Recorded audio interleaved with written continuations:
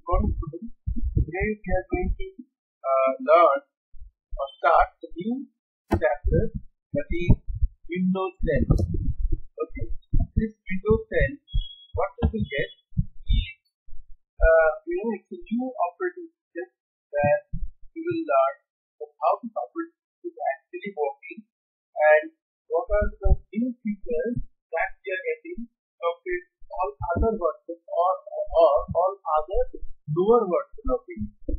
So first of all, let us start Windows 10. This is your second chapter. So this chapter will always give you a very nice experience of how to handle operating system like Windows 10, which is right now the Linux operating system of Microsoft. This particular operating system is very handy. This particular series having some features which are very attractive and definitely is very useful while you are working with such kind of Windows. Now let us have some little bit of idea about Windows 10. We have already learned about the various hardware devices that make up a computer. So in the last chapter what we have learned about all the hardware devices like input device, output device, the memory unit and many stuff. So in particular in the class we are going to learn about the software. The last chapter we have learned about the hardware, and this chapter we are going to learn about the software. Now however hardware alone is insignificant. You all know hardware alone cannot do its own work, so it's basically insignificant. Without the help of the software, and hardware cannot work. Now, to be able to work with a computer system, we need to install software. So whenever we want to work with any kind of Windows 10, we need to have installed the software which are very essential. Okay, so let's start the chapter first part, that is the operating system and how this operating system is actually working. So whenever we are talking about the Windows 10 or Windows 8 or Windows 7 whatever like Windows, we are actually talking about the operating system. So all these Windows 10, Windows 7, Windows 8 are coming under the entire whole package of operating system. There are many types of operating systems there in the market. Like for your mobile phone, Android is an operating system. For a computer like laptop or desktop, Windows 10 is an operating system. So in this way, there are many types of operating systems available. There are one such operating system is available like Linux. There is another one like app product that is Mac operating system. And if you are having a mobile phone from Apple, then that particular mobile phone is having iOS. So that iOS the operating system of the Apple product mobile. So therefore the software which basically controls the entire hardware is known as the operating system. So the operating system is mainly named as OS in short. So in our computer term, we say it as an OS. So OS is the most basic software that is installed in a computer system. We cannot interact with hardware devices within an operating system. The purpose of the operating system is to provide an environment in which a user can execute programs and use the computer hardware in an efficient manner. Let us learn a little more about an operating system.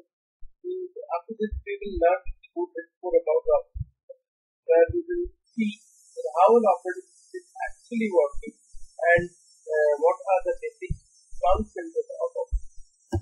So these are the basic functions of an operating system, which basically tell that there are a few things which our operating system is. So an operating system acts as an interface between the user and the hardware. Definitely is a very important thing that an operating system basically the hardware, not a hardware, operating system is basically the brain hardware and the software. So when the hardware and the user, see, I am the user, your computer is the hardware. So to make a connection between the hardware and us like user, the operating system is basically working as a bridge. So it is a very, very essential commodity for us, those who are using computer. It means all the software and hardware to the computer. So basically it means all the software and hardware to the computer, which means whatever is there in computer. The important functions of an operating system are, see, the first one is resource allocator. A resource allocator means it is basically allocating the hardware that we are using, like the web camera, the printer, the mouse, the keyboard, whatever we are inserting, like the pen drive, all these are resource for a company. So it allocates the resource, means it actually take care of the resource, and also it gives you the platform to what you can do. So a computer system has many resources such as time, memory space, file storage space, I/O devices, and so on. So I/O devices is the device which we use, the joystick, the side pen. If we connect these devices with our laptops or with our computers, we'll see that those devices are working. So those devices are basically the main software for which your computer is working. So a computer system has many resources. We all know it has time. Time means the watch or the clock that is working inside the system. When you are shutting down your computer, putting your power off and going away from your computer, and on the next day when you are coming in again putting on your computer, you will see that your timer is working properly. Your clock of that computer is working nicely. How is it possible? Because there is a time inside the system which controls and which takes care of that particular time. So therefore this kind of resource management is very, very important. Then memory space. If there is any memory space that your computer takes care of, how much memory is there? It is possible to adjust any file inside that memory. It is possible to use any software into your computer, because it all depends upon your memory size, how much memory you are having in your computer. And then file storage space. Also, if there is any space or storing the files inside your computer.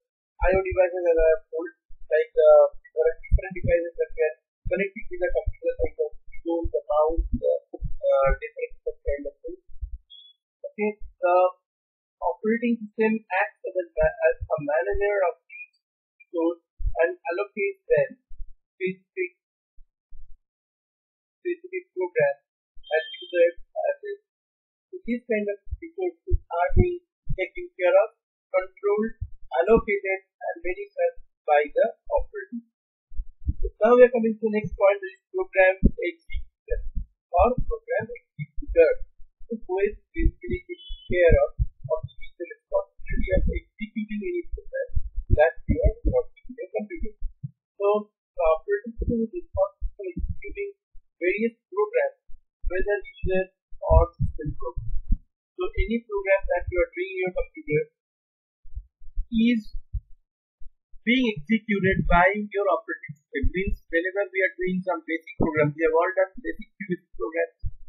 So whenever we are doing some QBasic programs, there is a software for QBasic is executing, but sometimes your OS also takes care of executing some kind of program. So this OS is also responsible. Now if OS don't give any permission to execute such program, then your QBasic software will also not able to work, because the operating system is giving permission to execute such program. Therefore this execution of the program are possible.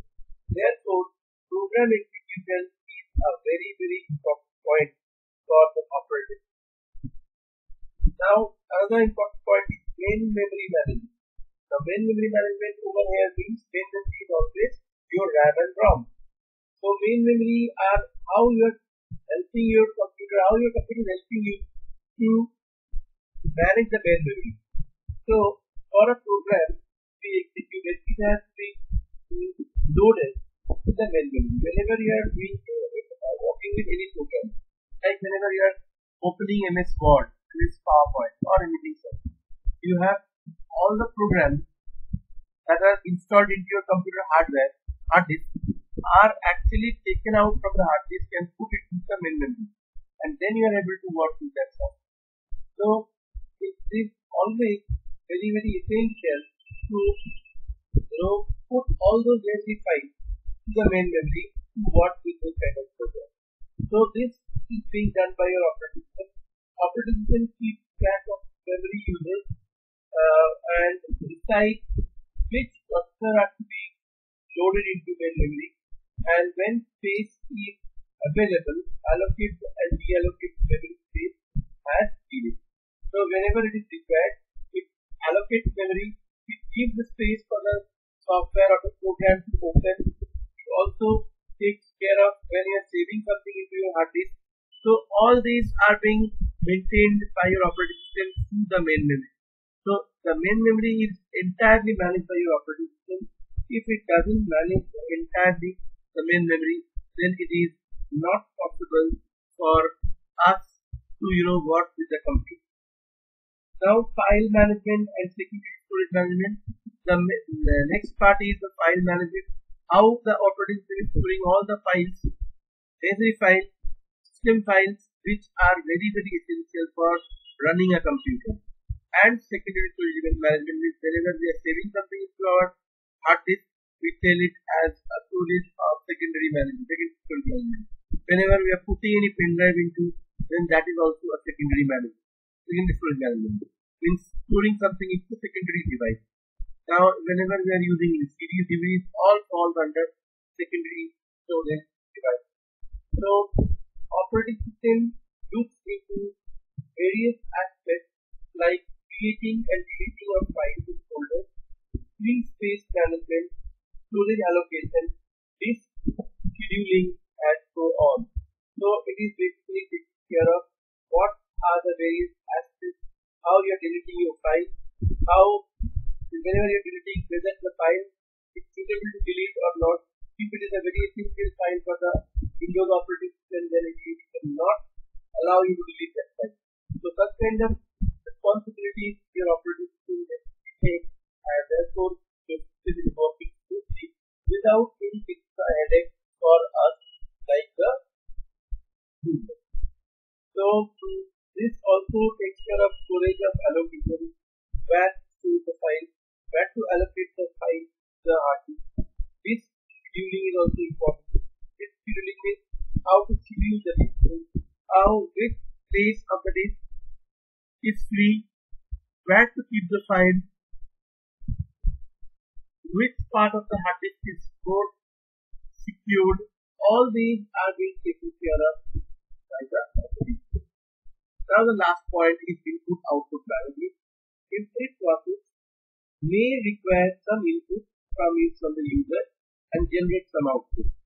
Every process is having some input and also having some output. Operating system interacts with various devices of drivers to get this done. So automatically your OS takes care of that what device you are putting into your computer, like the joystick, the pen, light pens, the graphic tablets, whatever you have done in our last chapter, where all can be used in your computer. But who takes care of controlling all those devices? Basically by the input and output management. So input output management is being taken care of. Like if you are attached any printer into our computer, how the printer is going to work? It is going to work with the help of the OS only, because OS will take care of the entire printer and it will help you to work with this kind of printers and OS. So that's all about all the functions of an operating system. Learn it properly. We'll meet in the next class again to complete the next part of the chapter, and I would ask you, if there is any query, you can definitely ask me in the comment box from where you are actually downloading the file. Okay, thank you very much and have a nice day.